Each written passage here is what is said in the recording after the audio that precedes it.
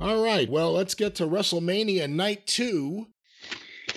Let's do it. Because WrestleMania Night 1 ended, like we said, on a up note. Everyone went home happy. I was so optimistic about things coming into Night 2. Really enjoyed Night 1, and Night 2 got off to a really good start, I think. All right, by the way, who is Jimmy Allen? He is, I believe, a country musician. Okay, what credentials does he have to open up WrestleMania? It's, again... Mean Gene opened up WrestleMania. Anyone could sing the opening. Look here. You know, one of the first stories that Bruce Pritchard told me, and this is actually a true one, believe it or not.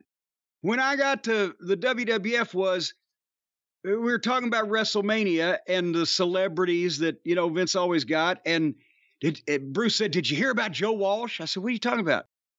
He said, "We had a chance one time to get Joe Walsh to play the national anthem or do the national anthem." And I said, "Well, why didn't he?" He said, "Vince didn't know who he was." I said, "What?" Joe Walsh, the Eagles. Vince didn't know who he was. Now, instead of Vince not knowing who the artist is, the fans don't know who the artist is. Well, country fans know who he is. You don't know who he is. You don't know any modern country stars, do you? Well, no, and not personally. By name. But it depends on modern now. Well, there's that one girl. Which one? There's a few of them. And she's blonde. Which one? And she was on a TV show. But hey, here's the thing. The Grand Ole Opry over here, ladies and gentlemen. They're going from country to Snoop Dogg. They're all over the page. Pick a genre and stick with it. How many fucking country fans were there? Then would they have rioted if Snoop Dogg was out there? It's WWE. They will latch on to any musician or celebrity that shows any interest. We found out at the Great American Bashes in the 80s that people didn't necessarily give a shit about mixing their music with their wrestling, regardless of the genre. But I will move on. WWE does it right. They don't tell anyone they're going to be there. Dusty told everyone, "Hey, Delbert McClinton after the main event." What? And it looked like a Who concert in reverse trying to get out of the stadium before Delbert came in. Anyway, so Miz and Snoop Dogg did the intro, and I'm still not happy that Miz was there, but by the end of the show, I was happy that Snoop Dogg was there. We'll talk more about that in a minute. So Brock Lesnar faced Almost in the first match, and one would have to think that the order of matches here in this case was determined not only by Brock saying, "I got to go on first because the Jets motor is running," but also, again, let's have the fans' expectations as low as possible. They haven't seen anything yet. The first bump will be memorable because it didn't suck, and we were afeared it was going to. But it was this almost. They had to keep it so short and so simple, and so glacial paced, and that it was kind of like a bait and switch because they built up this goddamn confrontation that afterwards it was like, is that what that was? Is that it? Was it a letdown? Even you and I, as experts, expected it to suck, which it would have if it had gone even a minute or two longer. But the average fan, and they were all happy to be there. But do you think even they were like, to start off like that? It was what it was. No, I can't say it was a 2-minute match because they drug it out, but it was almost no selling everything. Brock selling great, a bear hug, a couple body slams, and then Brock Germaned him 3 times and F5'd him 1, 2, 3. It was great. I thought it was great. I loved it. It was exactly how long it should be. It was exactly how much action. It never slowed down. Never slowed down. It never speeded up. It was exactly what it needed to be. Everyone reacted. Everyone reacted. You've never seen Brock get thrown around and get his ass kicked like that. I loved it. I will agree with you that it was exactly what it needed to be. My question is, did it need to be at all? Should they have booked Brock versus Should they Omos? have booked this at all for WrestleMania? Maybe not, but I'm going to argue about what I reviewed, what I watched. I liked it. Yeah. I enjoyed it. Started things off on a positive note for me. All right. It didn't suck, and it very easily could have if they'd have done anything different. I agree with that. But it was like, well, here's the thing. And Bobby Lashley comes out later on carrying the Andre the Giant Battle Royal trophy. And that's all we saw of him on this show because they fell into the trap of involving that fucking moron Bray Wyatt and his kabuki-ish bullshit. And it screwed up the positioning of two of their major stars on the biggest show of the year because after one guy absolutely didn't want to work with him, and rightfully so. And then the other guy, he fucking disappears on and goes into the fucking vapor. Then nobody still knows what his fucking issue is. So anyway, but that was the opening match. And yes, again, it was interesting to see Brock get manhandled and be the underdog, but I would like, and if he's done, then, he went out on a high note, he still won. Maybe he's not done now that the Vince is still involved. Remember, he walked out when they ran Vince off. Now that Vince is back and a big sale to his former company, he's been the champion of both of their divisions now.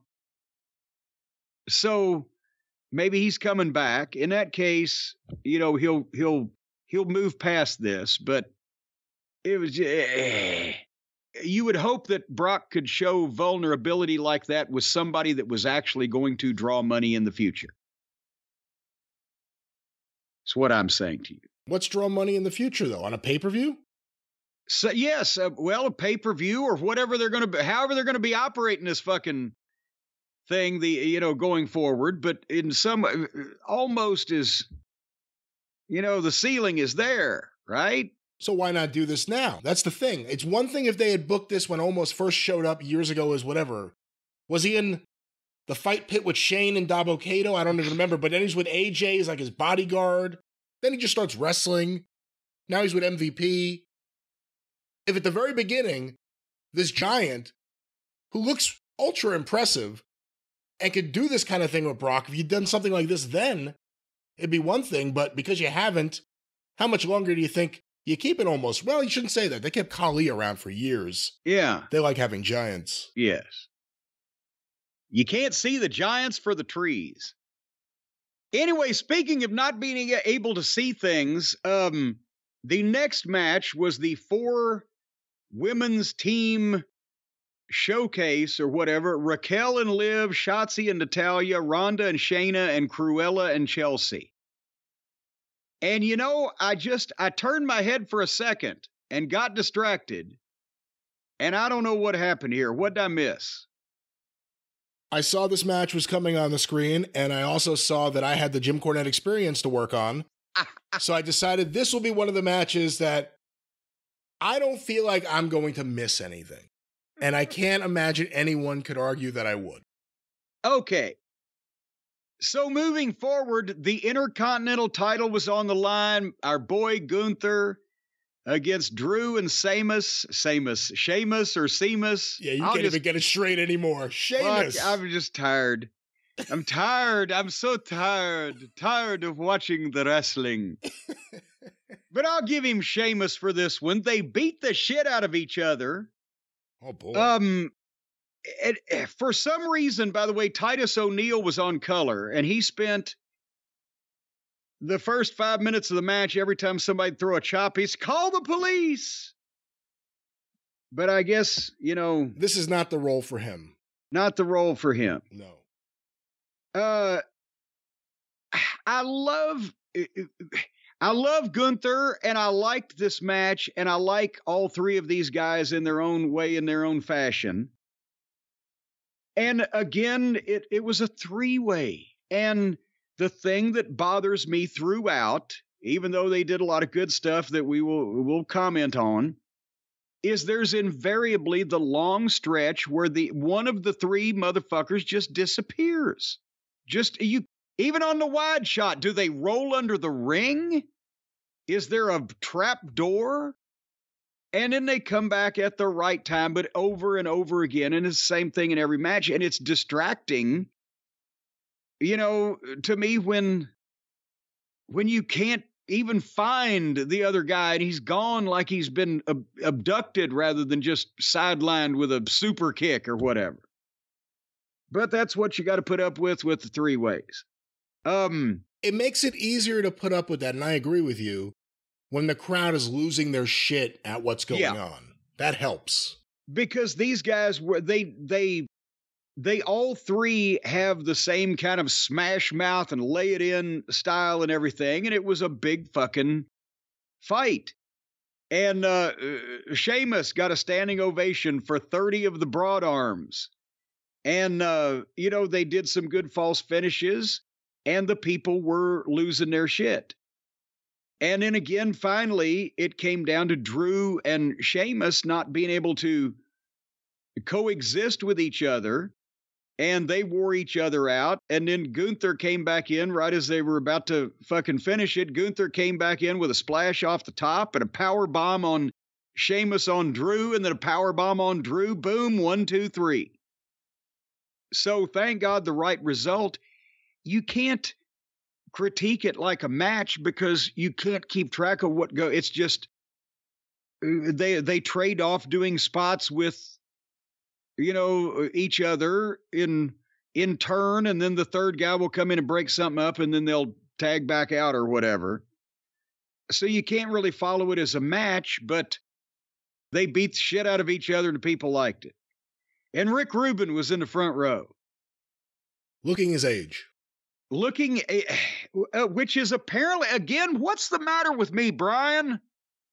Everybody I've ever known that's either the same age as me or potentially even younger looks like shit, and I remain on the steady curve that I've been. I started out looking kind of like shit, and I've not deviated.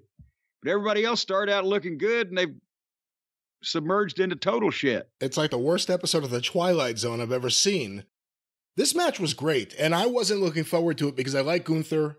I'm not a big fan of three-way matches, and I've been bored with Sheamus and Drew.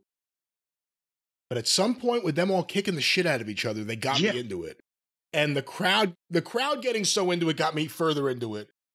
So you could ignore things like people disappearing. But man, when you see all these other matches everywhere, where there's just a spot in the middle of the match or at the end of the match where they stop and they just start trading stuff, and we always say, yeah, those forearms look like shit, or the punches look like shit. Everything they did here looked amazing and looked like it hurt, and it probably did, and it kept going and going. Like you said, it's hard to critique it like a regular match because of various things, but it was a fight and a struggle, and even if one thing didn't logically follow the other, the emotion and the passion they had and the way that they were swinging and not just hitting each other hard or recklessly, but, hard in safe places, laying stuff in and working and body language follow through. That's what fires fucking people up. In-ring brawl. That's what it was. It was an in-ring brawl, like what you would see in Mid-South Wrestling. Maybe not to this level, but just stiff, and you can't look at that and go, ooh, I want to do that. It's impossible. Yeah, good analogy or good comment, whichever. And there needs to be more wrestling going on where you can look at it and say, wow, I like watching this, but no, I don't want to do that. Because we've enticed too many people who's, I can do that. Anybody can do that shit. But yes, but anyway, and Gunther retains the Intercontinental title. And remember I said, was it yesterday when we did the last show? Or maybe it was the 2 days ago when we did the one before. Why can't they start a reign for Gunther like they've had for Roman Reigns? And because he's already had the Intercontinental title for longer than most people because they bounced it around like a fucking ping pong ball. So really start doing something with him being a dominant champion. Corey, that's we knew what else was going on, but nevertheless. I think he's going to get the record. I think he's going to beat the Honky Tonk Man's record. That's the last. I'm serious. I think that's something that was going to happen. I was just thinking it would be not only the funniest thing that ever happened, but also And I'm not actually advocating for this. See, this is one of the ideas that guys used to have in the car. The wrestlers, when we'd be driving back from the show, we'd have an idea for booking and we'd pop ourselves, but we would never dream.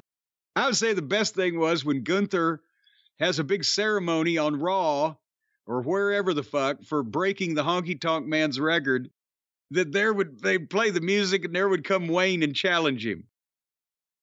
But see, then just to see, actually, it would be entertaining for the boys to see Wayne's reaction with the one and only time that Gunther would chop him.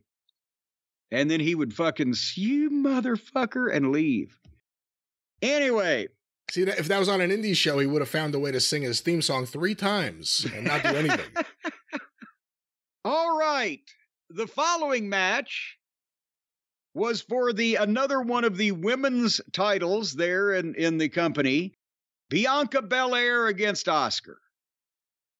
And Brian, I want you to know that I realize that you would just harangue me and chastise me and blister me and verbally eviscerate me if I didn't watch this match, since I already skipped the other girls, right? So I watched this match, and you are a bigger fan of Bianca Belair than I am, and you have many good things to say about Asuka. So tell me what you thought of this match first.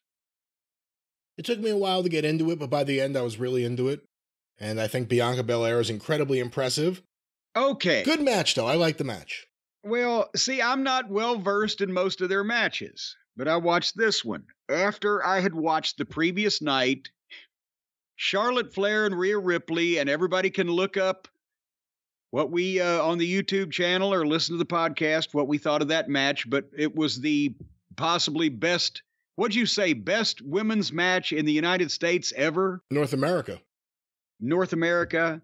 My favorite match of the night of WrestleMania 1.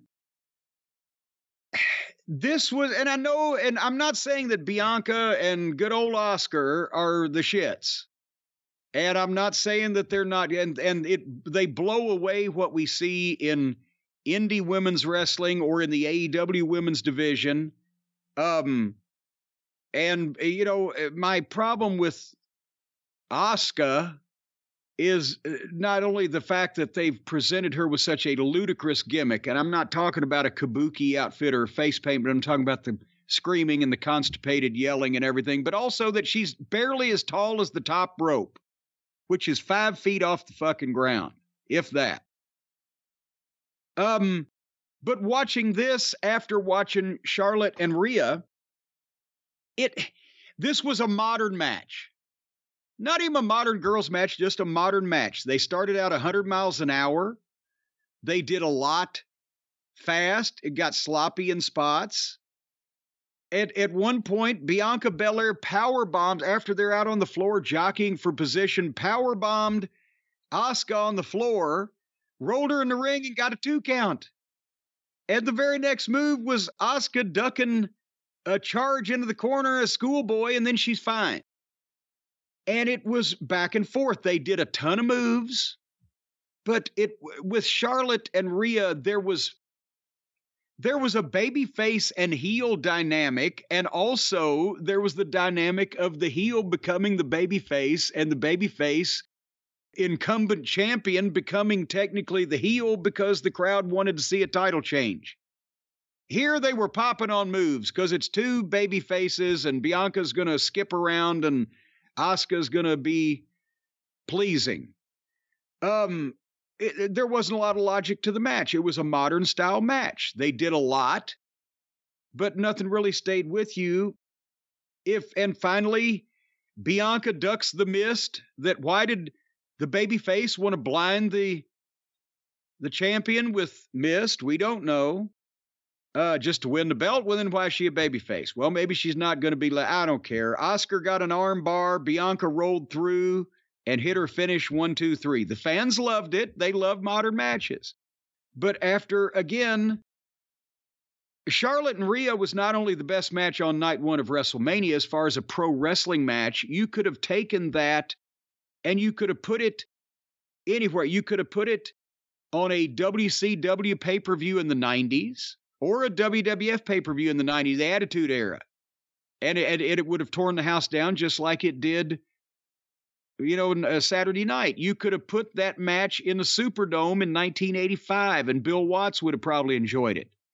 You could have put that match in St. Petersburg at the Bayfront Center in 1977, and I bet Eddie Graham would have told some of his guys, hey, take some fucking notes.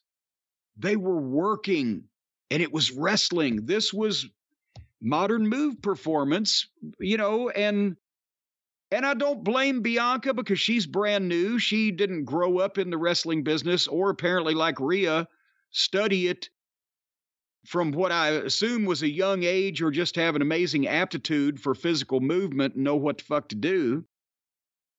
And Asuka's from Japan and they got a whole different way of doing things over there these days. But this is not the girl wrestling that I, give a shit about, whereas I would watch the other ones all day long because it was wrestling. It wasn't just girls wrestling. Yeah, but you're comparing anything to maybe the greatest female match of all time. Well, yeah, but I'm talking about visually. I'm talking about their styles. I'm talking about psychologically the things they did. It could have been a guy's match. The future's Bianca versus Rhea. And that's the problem. I'm hoping that Rhea can bring out the best in Bianca or whatever the case, because again, the legitimate emotion, Bianca, if a fucking heel was to come along and slice her mother in half with a chainsaw, would still come out for the match, skipping and twirling her hair, because she's been taught to perform. Charlotte has some innate knowledge of what wrestling is based on her family lines, and Rhea is apparently just a fucking savant. I don't know. Okay, well, the next match? Well, there was more Miz and Snoopy, and the weekend attendance was 161,892. What do you think the real weekend attendance was? Did they say they had like 65,000 tickets out for each night a day or two beforehand? Something like that. Probably like 135,000 or something. But this counts everybody that was working in the stadium, all the parking attendants, anybody that was around, EMT crew, fucking homeless bums. It is California, sleeping in the street outside in the parking lot. Spirits who died during the construction of the building. Jimmy Hoffa is buried underneath that. They counted him too. So Miz was upset at Snoop because he put him in a match the previous night. And Snoop said, you want to do it again? And I guess Miz wasn't done complaining because he's like, well, you ruined my suit. I don't come to your studio and show you how to rap. And I'm thinking, boy, if they brought out L.A. Knight right now and he just beat the shit out of the Miz, how big you think that pop would have been? I was waiting to figure out who it would be. That was my first guess, just because of what's been happening. Why not capture that moment, have that here? L.A. Knight in L.A. That's at right. WrestleMania beating up the Miz, the movie star. Instead, this turned into one of the funniest things I've ever seen in my entire life. I was losing it watching this. I couldn't laugh because I've told you before, Shane's my favorite one. I like him. He's got his picadillos, but he was a good kid. He's a nice guy at heart, right? And I guarantee you that he probably called Vince and said, Dad, can I do Mania one more time? I've been working out. I'm in shape. And I guarantee you and I want to redeem myself. What was it? The Royal Rumble last year. He didn't make a good impression. And so they were going to have, folks, if you didn't see this, they were going to have Shane come down and have an impromptu match with The Miz and do what I assume Shane was going over. So Snoop. You're not doing it any justice. This was such an all-time hysterically awful segment. I'm just saying what they were gonna do. His music hits. You hear that? Here comes the money thing, and then here comes old Shane McMahon bopping all around the stage doing his thing. You already knew that something was going to go wrong. Well, because he was huge. He looked. Did you see how puffy he was? Jacked up like a jacked up Dana White with hair. His face was round. And he's 50, he's almost 55 now, right? Because I'm over 60. He's about 7 or 8 years younger than me. Anyway. Shane McMahon is 53 years old. Okay. So he's huge. He's wearing the tight shirt showing the big arms. And he's dancing and doing the Ali shuffling the whole 9 yards. And when he gets in the ring, he gets the microphone. And as he's didn't really do a promo just to say to the fans, hey, I love you guys. Thank you for that response. You know, sends his love. He was blowed up already because he'd been so hyper. And then Snoop here, he didn't exactly set this up in a stellar fashion. He's just like they played the music. Shane comes out. He said, let's get a referee. And no, you're in there. I'm out here or whatever. And the bell rings. And Shane immediately starts with the rabbit jabs. Boom, boom, boom. And Miz is back in the corner. And then Shane backs Miz up and shoots him off and drops down. And before I tell the people what happened, Brian, in any wrestling school, one of the most elementary fucking things that you would ever learn is you don't shoot a guy off and either let him come off the ropes and give you a move, and you don't shoot a guy off by the arm and drop down. If you drop down, you need to shoot a guy off out of a headlock because then you're committing an offensive move in defense, right? He's in control. You're throwing him off of you. When you're in control of the guy's arm, you're throwing him into the ropes and then dropping down to avoid a move that he shouldn't be able to give you. Have I made that somewhat clear? I think so, yeah. Okay. So Shane arm whips Miz off and drops down because he's got to get some space so he can do his leapfrog. Because Shane has, I guess, decided one of the things he wants to do to show his athleticism is his big high leapfrog. When he was like in the air in a leapfrog, you think he's thinking, wait until Endeavor sees this. They're going to need me around. You know what? When he hit the height, that was a high leapfrog, and he spread those legs out, and goddamn, you could just hear the front row, and it would have spread, starting the "You've Still Got It" chant. They went, "You've still," and then he landed. And then he buckled. And he went down to the left and spun around over on his fucking hands and knees. And now Miz is coming off the ropes. And after he's been leapfrogged, he's coming off the ropes and he sees Shane. Shane is down. Shane is down, as Rene Goulet might say. So he runs past Shane thinking Shane has stumbled. And Shane will stand up. If I just run past him and come off the other side, Shane will be back up on his feet by the time I come back to him. And so Miz runs past Shane, who's on his hands and knees, starting to get up. And as Shane gets up and puts weight on his leg, he realizes that he can't get up, and he crumples face first to the mat. And Miz comes off the other side of the ropes, and it's like this time Shane tried to fucking drop down for real and trip Miz's feet out from under him. And Miz just had to stop and stand there and stare at him. And then Shane is groveling on the ground because he's turned over on his back and he's yelled something, probably, "I'm fucked." And then Miz backs up in the corner and just has this blank look. And then the referee goes check on Shane, who obviously cannot get to his feet. And I love that this is a new McMahon thing. The surprise appearance and then blowing out your quads. All right, you've told the people he didn't blow. I thought he blew his knee but apparently the news after the match was he tore his quad, the same thing that Vince did. And that's the only thing that's funny at all about it. Poor Shane. I was so embarrassed for him. But the doctor comes in and is checking on him. And here comes, of all people. Now, you see the referee, the female referee. She puts her hand to her ear. She's trying to hear her earpiece. I'm pretty sure they're probably telling her something, but I didn't see her have time to talk to Snoop. Saying I didn't see Miz. Miz just stood there with a blank look on his face. Snoop Dogg comes back in and said, no, it can't be like that, and fucking punches Miz. And down goes Miz.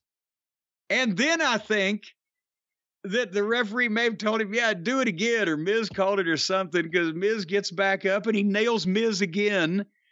And then Snoop Dogg, as they've slid Shane out, you never saw him again.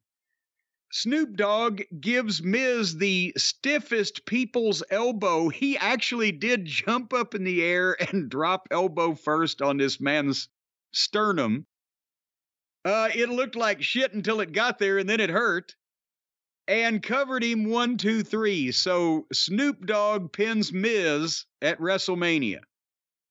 I watched the press conference afterwards, and Triple H put him over big time. He said a lot of wrestlers in that position would have frozen, not known what to do. Yeah, like Miz. This guy, we always knew he was a fan. He's done other things.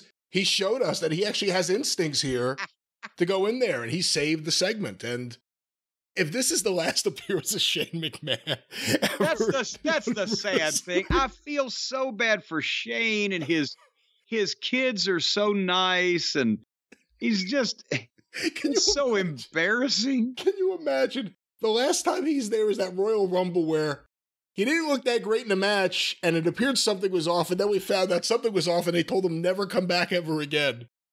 And then he shows up here, and just seconds into it.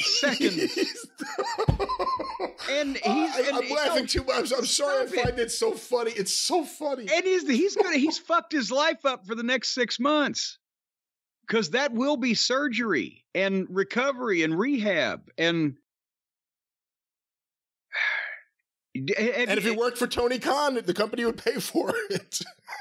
Yeah, I wonder if he's going to turn this one into the WWF for the new company. What's his WrestleMania payoff going to be? Oh, my God. Have I told you the Glenn Kulka story? No. You remember that, right? I remember Glenn Kulka, but what story? Glenn Kulka was a big muscle builder, tough looking guy that had played. He was from Canada, and he had played for the Canadian Football League, and he was a big time amateur athlete, and he was an early developmental guy. He, before I came down to OVW, when they were sending guys down to Memphis to Randy Hale's Power Pro Wrestling, Glenn was part of that. He was very early developmental program, like first half a dozen or so guys. Yeah, that's where I remember him from, Memphis. Yeah.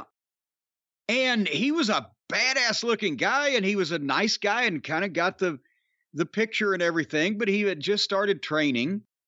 And so Dr. Tom Pritchard had worked with him, and he's one, Dory Funk Jr. had worked with him, and he'd been in Memphis and everything. And I can't remember the particulars, but somehow or another, there was a big independent show in his hometown that they had booked, and they booked him on so he could go and he could appear. It was either his hometown or the college he graduated from or whatever, but there's a big crowd in this gym, and they're all there to see Glenn Kulka. And he comes out and makes the big entrance and gets in the ring and jumps up on the second rope and does the thing where, yay! And, he's got his arms up, and the crowd is exalting him, and he's so fired up, and he's so happy, this infectious crowd behind him. He jumps off the second turnbuckle and turns and jumps back into the middle of the ring and lands and breaks his fucking leg. Oh, man. Boom! Goes down he goes. And they carried him out.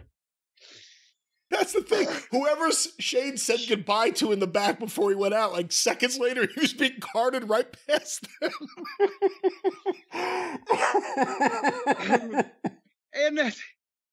Well, while we're on the subject of embarrassing debuts, remember Mike Furness's hot tag in Knoxville? That was for you. Yes. Doug Furness, the world's strongest man, an incredible Japanese star. He went to the University of Tennessee, was a football star, was legitimately one of the strongest men in the world. Power. Everybody knows who Doug Furness is, right? And he's the one that ripped the door off the cage in Knoxville. It led to me stealing it for Kane to rip the door off the Hell in a Cell. And he called me when I was running Smoky Mountain and said, my brother Mike, who also played football at the University of Tennessee, was a good amateur athlete. My brother Mike, he wants to learn how to wrestle. If you guys will train him and break him in, I'll come out. Because by then, Doug was living in California. He went to Japan so much for Baba, like every 6 weeks. But he would come out and work like the big Christmas show and some of my big events in Knoxville, right? Oh, okay, great, a local hero. So we trained Mike as best we can. Horner worked with him, and I think Tom and Jimmy Del Rey, because we were going to make the match the Furness brothers against the Heavenly Bodies, Tom Pritchard and Jimmy Del Rey. So he worked with Mike, and Mike made some TV appearances, and he was not either a natural in the ring or a natural promo. You could tell it wasn't he wasn't his brother Doug, unfortunately. Not to say he wasn't a nice fella. But, Doug's going to be in, right? So we shoot the angle where we beat up Mike Furness. He calls his brother Doug. Christmas night in Knoxville, the big event, our biggest crowd, one of our big crowds of the year, that and the big August show. And it's going to be the Furness brothers against Heavenly Bodies. Well, because Mike was going to continue on with us, and continue wrestling, whereas Doug would only make an appearance here and there. And also because Doug was more experienced, Doug said, I'll sell, get the heat on me, and then let's give Mike the tag. He can make the comeback, and then we'll do, the finish. And that way I can get it right for Mike, and he'll look like a bit, okay, perfect, right? So Doug Furness, the Heavenly Bodies get him in the ring, and he's selling his ass off, and they're kicking the shit out of him, and I'm drawing the referee, and they're double teaming him, and people are getting hot.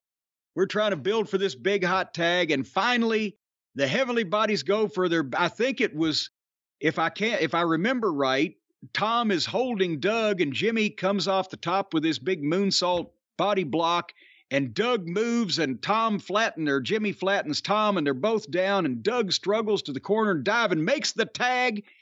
And Tom's coming up, and as Mike steps through the ropes, he runs as fast and as hard as he can, 3 steps, and leaps up in the air and hits Tom Pritchard with a flying clothesline, and Tom takes a big bump, and Mike spins around in the air and lands on the mat and continues rolling and rolls all the way out of the ring on the other side and drops to the floor.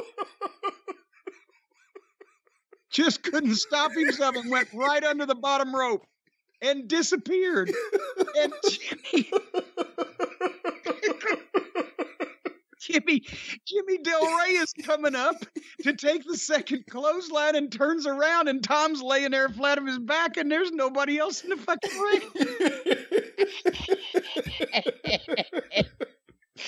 And then you see a hand come up on the other side of the apron and grab the bottom rope.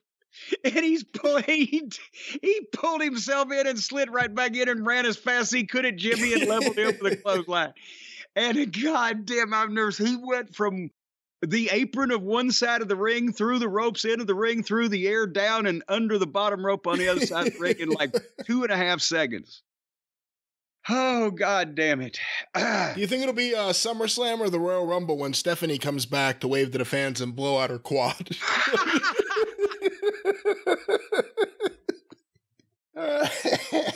The question is, maybe at Halloween they can have a special 3-legged race with Shane and Vince tied together. All Man, right. you know what's funny? Did Vince even blow out his quads last year? What happened when Vince couldn't take the stunner? He didn't blow out his quads, did he? No, he just crumpled like a goddamn fucking used slinky. And that's the same way Shane's legs went. He looked exactly the same. Every year there's going to be a segment when the McMahons come out there and just flop around the ring. And here he is, ladies and gentlemen. He walks, he talks, he crawls on his belly like a reptile. Shane McMahon. I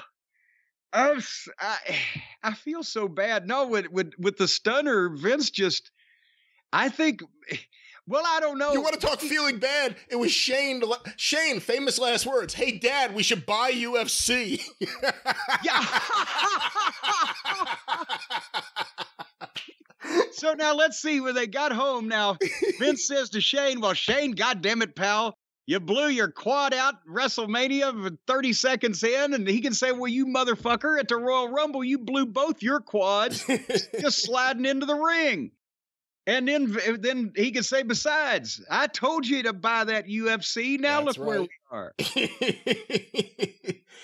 Oh, well, see, I told you WrestleMania was fun. God damn it. But so anyway, who else fell out of the ring I can think of? See, the problem is Shane's going to go, I can't let that be the last time I'm seen on the grandest stage of them all. And what's the other option? It's either I come out there and do the simple stuff or I dive off a giant structure. Hey, so I'm worried about what next time it'll be. You know what? Here's a very interesting thing. Is the new $21 billion company to be named whatever that's not completely and totally operated by the WWE, are they going to allow a 53-year-old father of two who hasn't wrestled in several years come out and do something like that? Or even a 56-year-old Stone Cold Steve Austin, or a however-year-old whoever the guy. Well, it's funny. On CNBC earlier, Scott Wapner asked Ari Emanuel and Vince McMahon, he said, what if Mr. McMahon, the character, wants to come out and do something in the ring? Is that okay? And before Ari Emanuel answered, Vince was like, he's dead. The character's dead. But Ari Emanuel said, yes, whatever he wants to do, he's allowed to do. So I think they're going to still operate under Vince's rules. No, but think about this. Well, I agree the liability is much bigger. They might have until their legal department. Hey, Sinclair Broadcasting, they were a $1 billion company, at least on paper, when they bought Ring of Honor. Point me to your legal department. And listen here, we were in Charleston, West Virginia. I get a phone call from the legal department saying that the guys can't take part in a chicken wing eating contest at Hooters that night that was our sponsor. Or the fans couldn't, the guys could, but the fans couldn't, or something. I said, what are you talking? Well, there's a liability. I said, wait a minute. So if one of these motherfuckers chokes on a fucking chicken bone at Hooters because we said, hey, get in a contest to see if you can eat more chicken wings than Jay Briscoe, they're going to be able to sue us? Oh, it could. I threw my cell phone all the way across the building. So what I'm saying to you is now that live in front of 60 to 80,000 people, depending on the report, and God and everybody on pay-per-view and streaming television, Shane McMahon seriously injured himself and is going to require surgery. He's 53 years old, doing a leapfrog. Are they gonna have another situation where, okay, if you're past such and such age, you can't participate, or you've got to pass a physical for any kind of interaction because they don't understand what can be worked and what can't be? I mean, Steve Austin could come out. He's not going to try to do a fucking leapfrog. He's got a bad knee. But he can still be Steve Austin, as we saw doing Steve Austin things.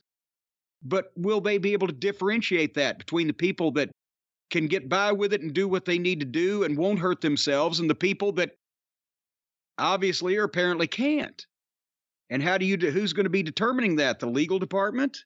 Liability? Multi-billions of dollars? It's not like well, Dad said I could anymore.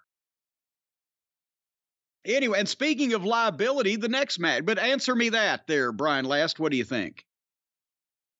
Until we're shown otherwise, I'm going to go under the assumption they're going to keep doing things the way they do it. They are better about these things than AEW. I think we will see at WrestleMania 40, Shane versus Dante Martin. The big match.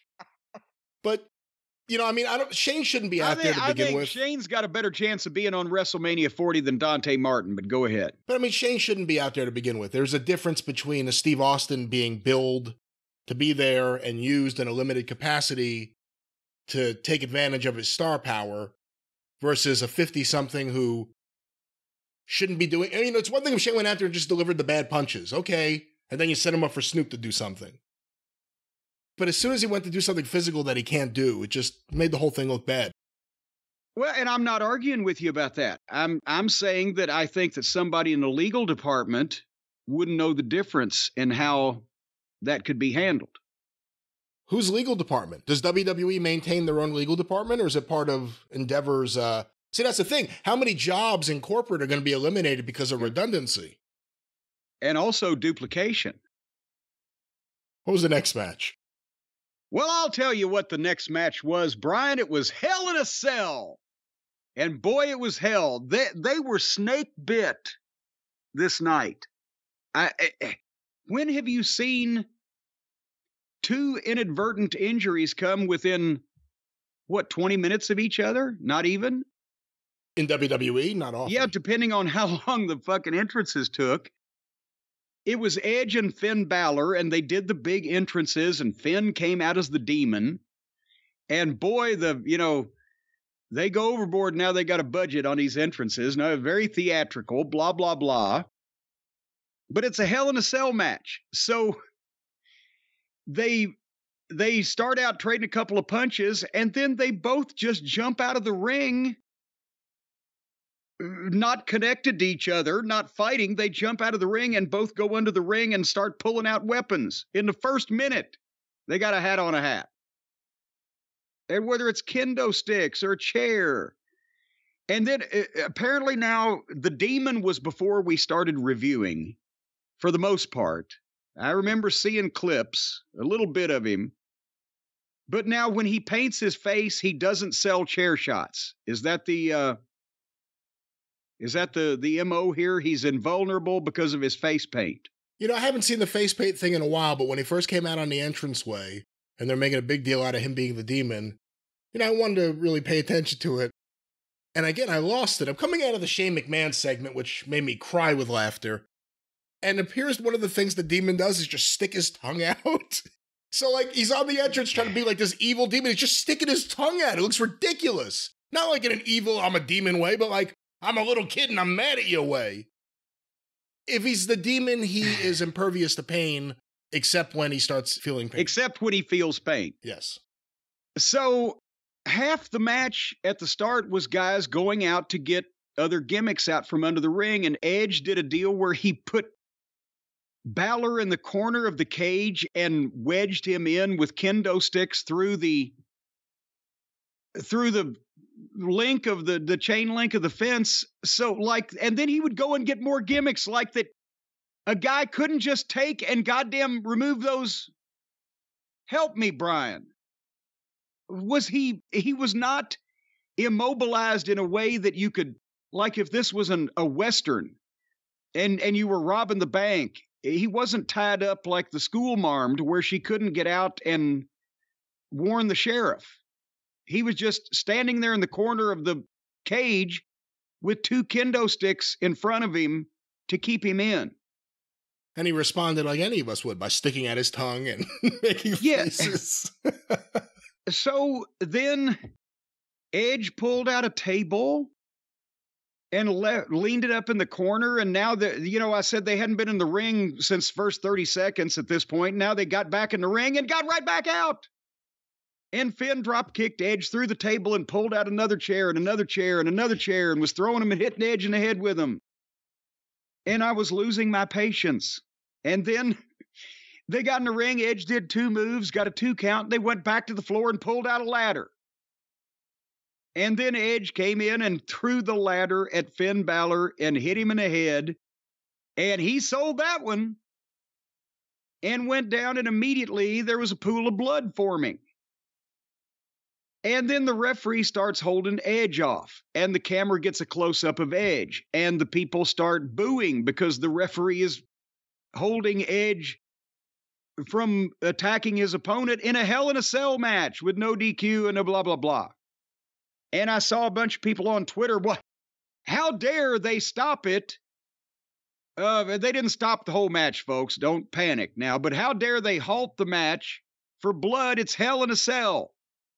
Well, if you saw the picture of Finn Balor's head afterwards, it was a giant fucking gash.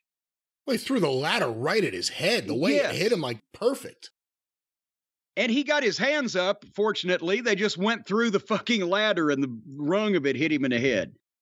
But so now what they do is they won't show any of Finn on camera whatsoever. So they've got a close-up of Edge. And the announcers are calling it, but it's off-putting because it's just a close-up of Edge staring there and you can't see what's going on. Then Edge goes out and pulls out more weapons because he knows the camera's on him and at least he's giving people something to look at. And they'll pop for it. And they popped for it. But this is the thing. Apparently, from what I'm told from people in the building, they gave Balor a quick shot, a numbing shot, and stapled his head up so he could continue because it's WrestleMania. That's what I heard. However, and I'm fully in favor of that, that they should treat, because that was a bad cut, right? However, could they not? This is what I would have said if I was at the gorilla position to the announcers and the ring announcer. I would have told the ring announcer, go to the referee and say what I tell you to say. Ladies and gentlemen, the referee is momentarily halting this contest because of the depth of the cut on Finn Balor's head.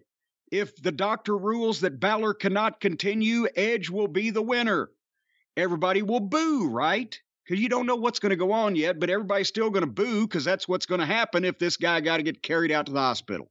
Edge will be declared the winner, and we'll have another fucked up match. But if not, if he can go on, then it gives the people a pop when the guy says, I can continue. So then get a long shot, get a wide shot from up in the stands. They're in a stadium. They could be so far back you couldn't fucking see them with a telescope. But don't deliberately do close-ups and not shoot what the announcers are talking about. It was off-putting, the whole thing. And then once they got Balor closed up, then the ring announcer can tell the people, ladies and gentlemen, Balor insists on continuing against doctor's orders, and the match will go on. Yay! And then they continue. But instead, did you see it as being that odd, and people at home had to be going, what the fuck is this? Even though they knew what the fuck was going on, why are they shooting it that way? I mean, WWE did as good a job as they could to ignore it and pretend it wasn't there, but it was there. And, Edge eventually, like I said, got pops for getting out other things that he could use in the match. There aren't a lot of wrestling people there with instincts who would jump in there and say what you just said. But it would have not only told the people at home, maybe if Snoop Dogg was at ringside, we'd have someone there. Maybe Snoop Dogg, yeah. Me and Snoop Dogg think a lot alike from what I've heard.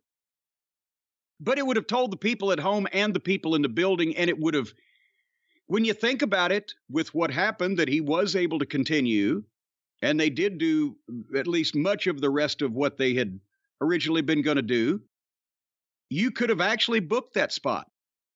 But it would have been a shoot. That's fucking wrestling. You can't really, was that supposed to happen? Well, it worked out okay. And we're at the back going, whoosh.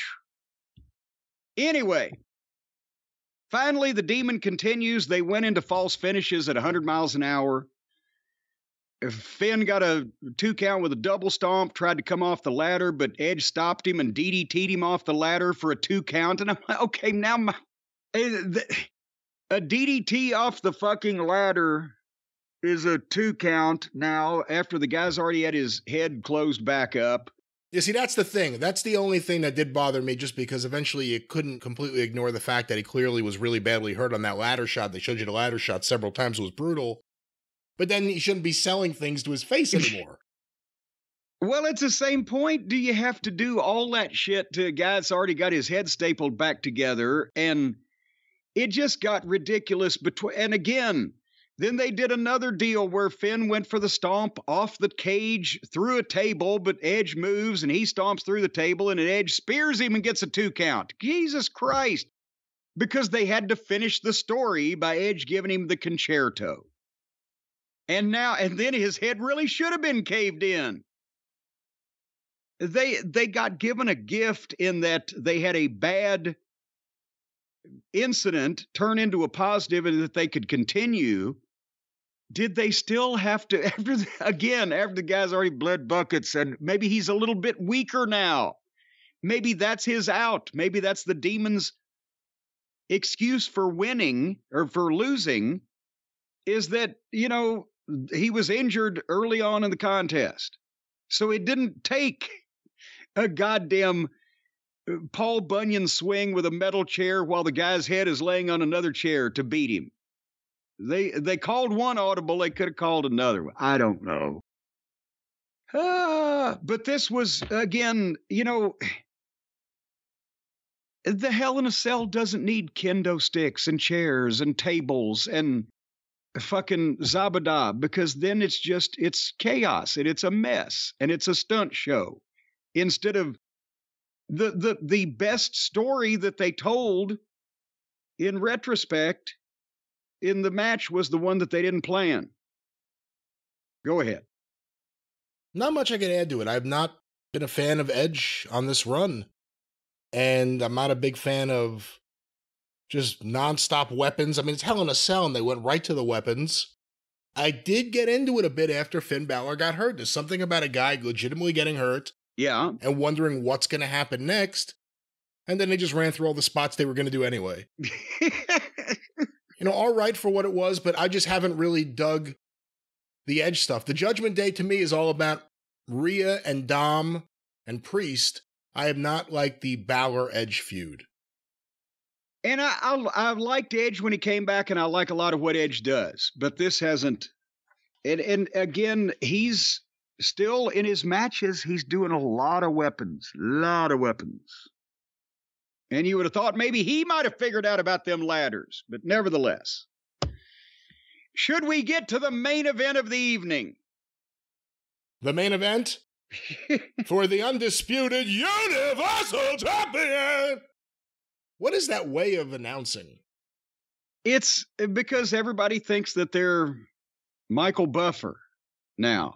And I don't know. And some of them, they're imitating Smiley Roberts over on the other channel when he herniates himself whenever Moxley comes out. Well, this was the big match, the one everyone was waiting for. Roman Reigns, the Universal Champion, versus Cody Rhodes.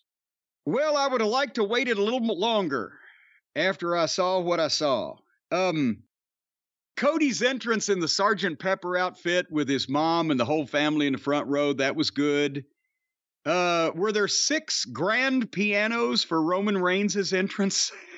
Well, there were 6 pianos. It looked like one guy had a Casio stuffed in there, so I don't know what they were really playing, but I'm not sure. It may have been, Kay Kaiser and his College of Musical Knowledge, but nevertheless. Get Shane out of the way. We need to get the pianos down the hall.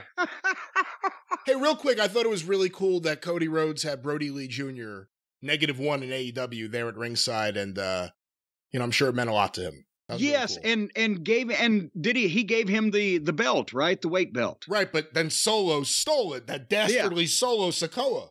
No good son of a gun. But yeah, now that's the way to use Brody Lee's son and make him feel good and make him part of things and not, the way that AEW. But again, another company does AEW shit better than AEW does. From the time Roman Reigns said, "Acknowledge me," and the people blew, they were into this. It's what they came to see. And the match, I thought, was as close to as perfect as until the finish, was as close to as perfectly what they should have done as possible. And again, they start with wrestling, and they did exactly what they should do, a back and forth, but not trading moves with each other. It was momentum changes where it made sense that one guy would take over and then something would happen and the other guy would get blah, blah, blah. And then again, they're not going to take all the giant bumps in the first part of the match, but the Cody especially has been mixing his matches up where he'll give them some wrestling. He'll give them a cute spot that pays off and gets a pop. They'll go out on the floor and they'll rattle some things around and a couple of body slams on the floor. But Cody at the same time at least pays lip service to rolling in and breaking the count to the referee so that he doesn't bury it completely, even though it's very loose. A little bit of everything to keep it moving. And they obviously clearly set up who was heel and who was babyface. Solo and Heyman are there, and Solo interfered, hit Cody in the ribs with a chair. And then Cody would fire up a second later, and Solo tripped him. And then they did one of the big bumps, the big spots, where they went out to the announce desks, and Roman tried the pile driver, and Cody backdropped him through the desk, and that looked like $1 million. But then Cody rolls Roman in, and Roman was running again. Even them. But Cody makes a big comeback. People are up. He hits the first Cody cutter, gets a 2 count. And then he hits his dive and throws him in. And that's where Solo stole the belt and whipped Cody with it. And good old referee Rudy Charles from TNA, my old friend, heard it and kicked Solo out of ringside. And now they start the big false finishes, and they had some great ones. Cody super kick and crossroads 2 count. Roman rock bottom 2 count. Cody pedigree 2 count. Roman Superman punch 2 count. And now you're seeing Roman Reigns' facials. He's got doubt. He's got despair. He's got, dare I say, even panic. Right? The facials were great on Roman because he was into another zone of showing vulnerability, right? Yes, I'm agreeing with you. Yes.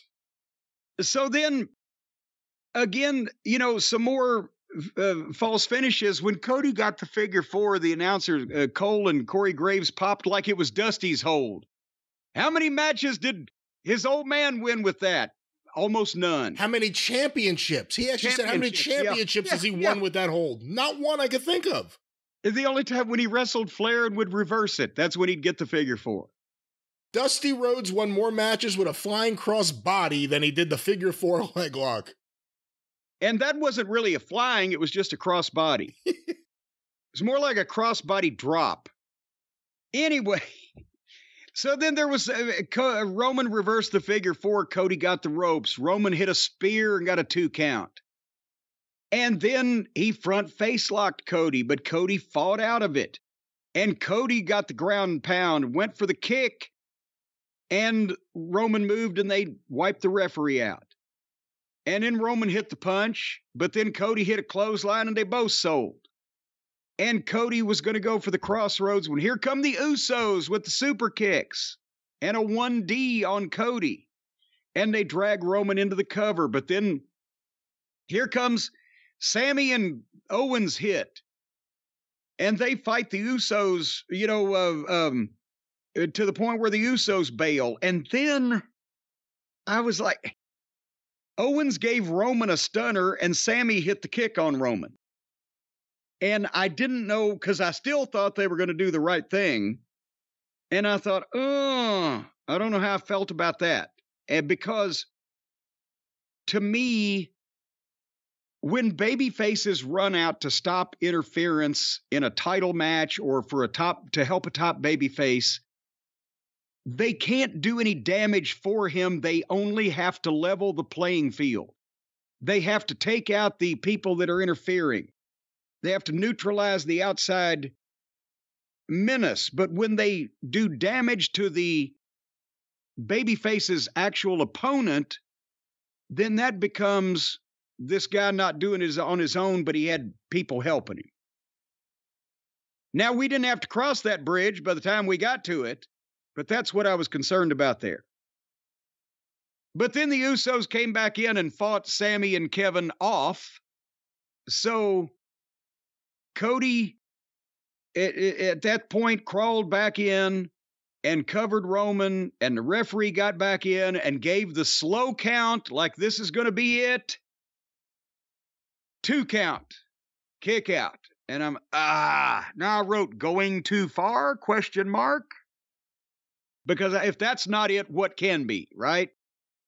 And they fought on their knees, and they went back and forth, and then Cody hit the jabs and the flip-flop and fly and the bionic elbow, and the people are up again, and a crossroads, and a second crossroads, and as he's pulled him up, and he's going to go for another one, Heyman jumps up on the apron and draws the referee, and Cody's standing there for longer than he should have been. And then in comes Solo in a hoodie in disguise and hits him in the throat with the spike. And Roman hits the ropes after he's been flip-flopped and flied and bionic elbowed and crossroads twice. Roman jumps up, hits the ropes, and spears him. 1, 2, 3. Cody is defeated. And it went, hey!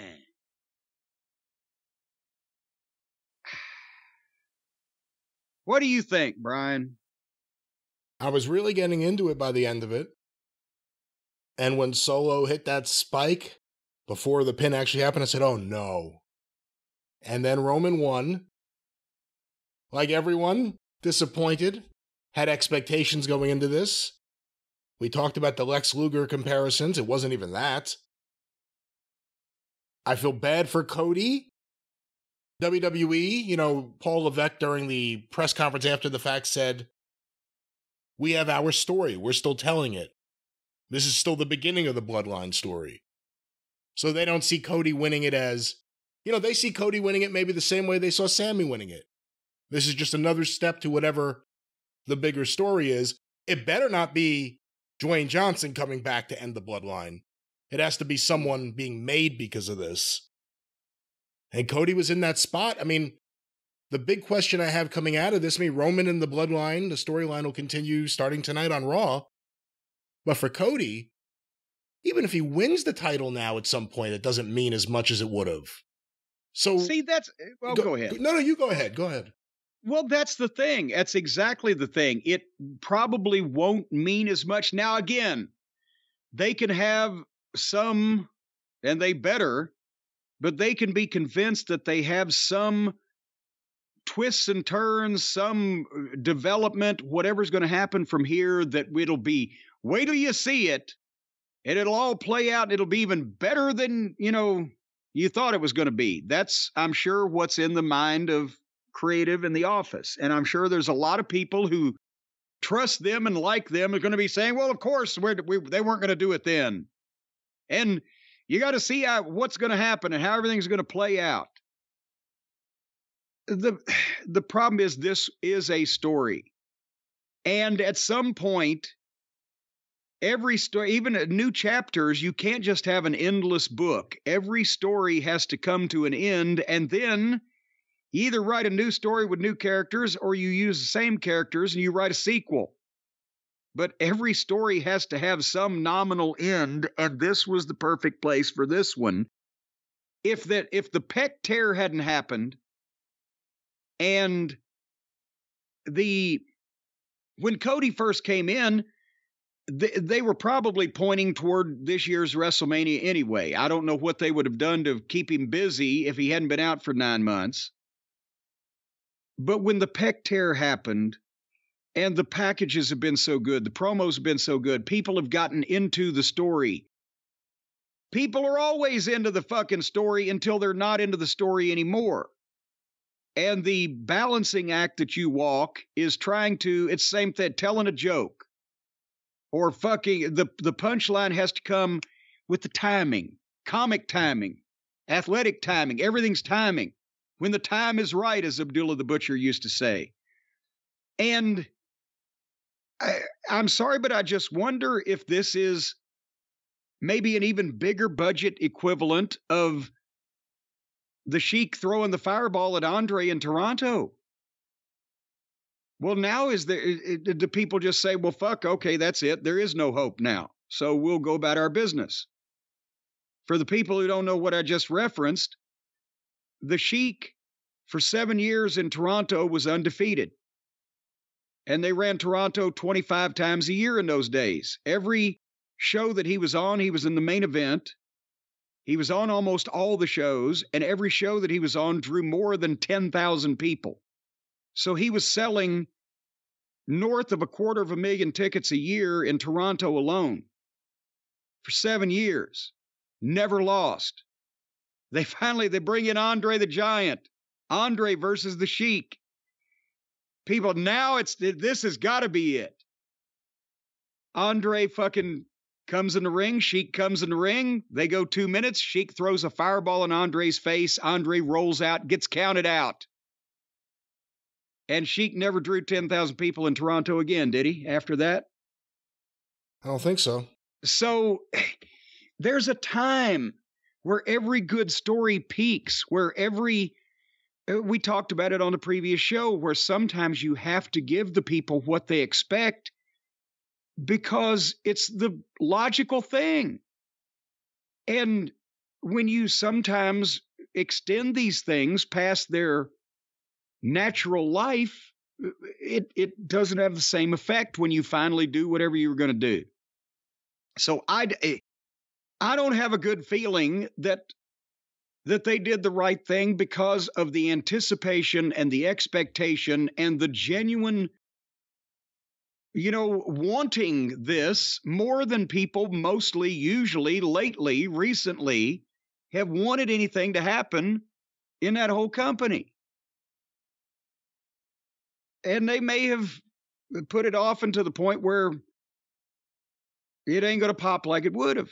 And now the story also is beyond the bloodline stuff tonight, Cody, because he didn't just lose. He was laying there in the ring while they celebrated. And then as they left, he was just in the ring sitting there by himself.